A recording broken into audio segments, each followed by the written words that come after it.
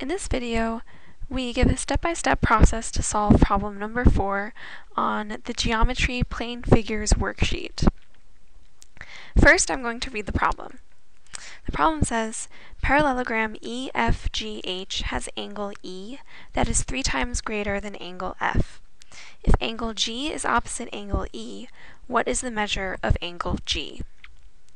So first we want to draw a parallelogram and try labeling the vertices with the given information. Pause the video now and try doing this. In order to label the parallelogram and its vertices, recall that a parallelogram has 2 unique angle measurements.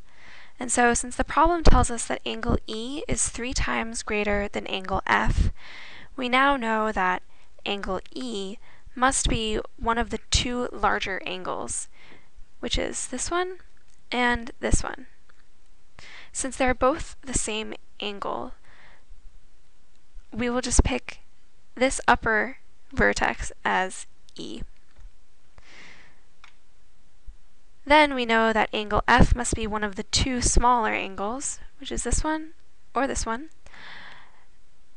So we will just say that angle F is the one up here. Now we know that angle G must be down here, and then angle H is this one. We want to find the exact angle measurement of angle G.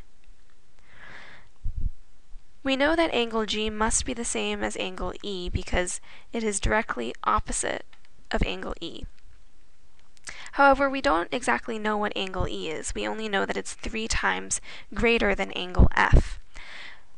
So the problem is we don't know exactly what angle F is, but we can say that angle F is x degrees. We can just assign that as the angle measurement of F. And then we know that E is 3 times greater than angle F, so we can say that E is 3x.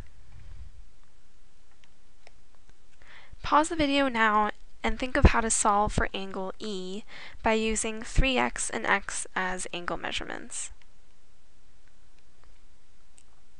So now we know that all 4 angles of a parallelogram sum to 360 degrees. Therefore, we have this equation.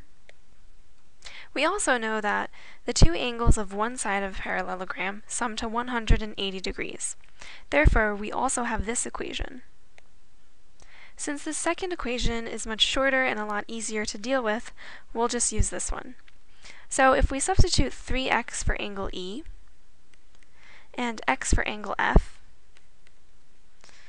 we get 3x plus x, which is 4x, which equals 180 degrees. Solving for x, we get that x is 180 divided by 4, which is 45. Therefore, we know that x has an angle measure of 45 degrees. So that means that angle F is 45 degrees. But remember, this problem is asking for the angle measure of G. So G is opposite E, which means that angle G is 3x, which is 3 times 45 degrees, which equals 135 degrees.